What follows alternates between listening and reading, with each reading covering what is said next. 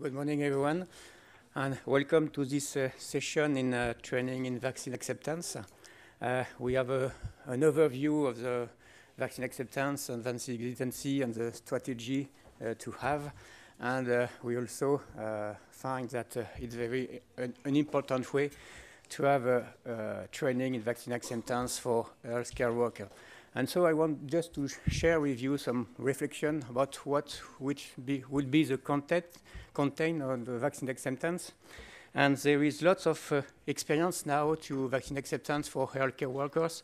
For example, from the Canadian Pediatric Society and for the ECDC, also SAD contribute to build a guide for clinicians. So it's an important way to address the vaccine uptake, the vaccine demand, to have a training for frontliners or healthcare workers in vaccine acceptance.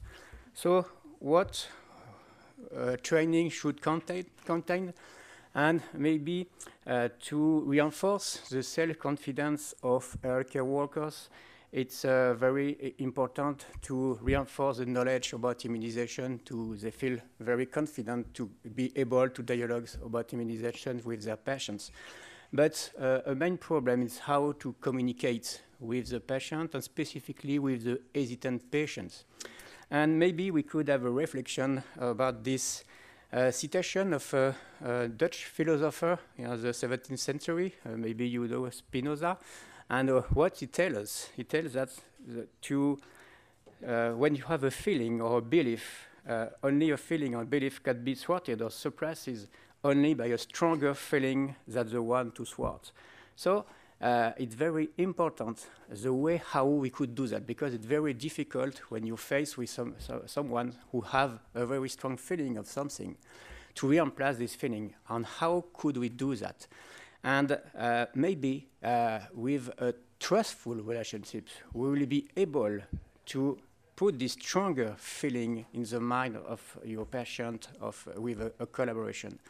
For the example I gave you yesterday of this anti-vax mother, only with a strong, trustful relationships, I will be able to put in his mind new findings, to change his mind and to move to the vaccination. And we should have the legitimacy to obtain the legitimacy of the patients to do that. And maybe it's an important way in our training for healthcare workers to help them to do that. So